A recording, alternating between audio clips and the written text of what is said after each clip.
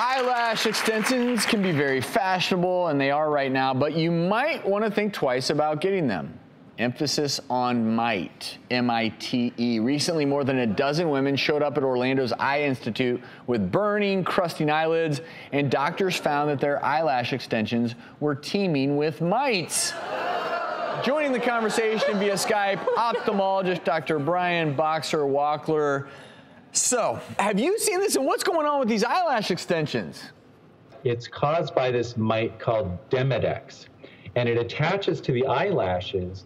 And if salons are not sterilizing their instruments between clients, then they can actually transmit the mites from one client through the instruments to the lashes of another client. And the mites live at the base of the lashes. They actually feed off of the oils. That's like their picnic. And the signs of having this would be dandruff at the base of the lashes, or if you notice that your lashes are a bit brittle and break easily, that could be a sign you've got this mite infestation happening in your eyelashes. So people can get the mites even from something as benign as just dust being blown around, because they can contain the mites and then they get on the skin and the lashes.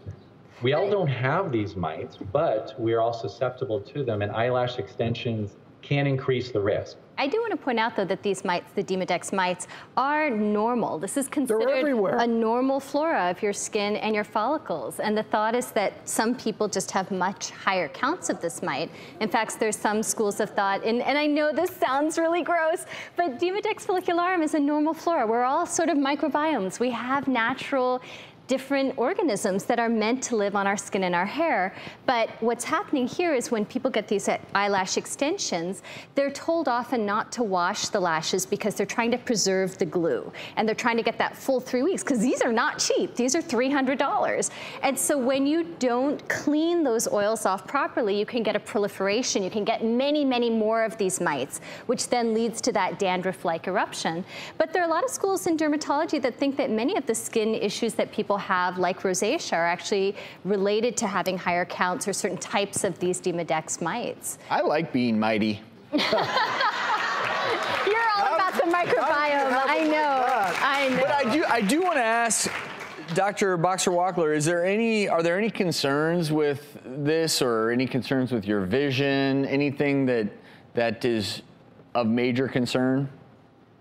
Well, it can definitely cause inflammation and scaly skin that could make the eye feel painful and burny and just plain uncomfortable. And that can be chronic until it's diagnosed and treated.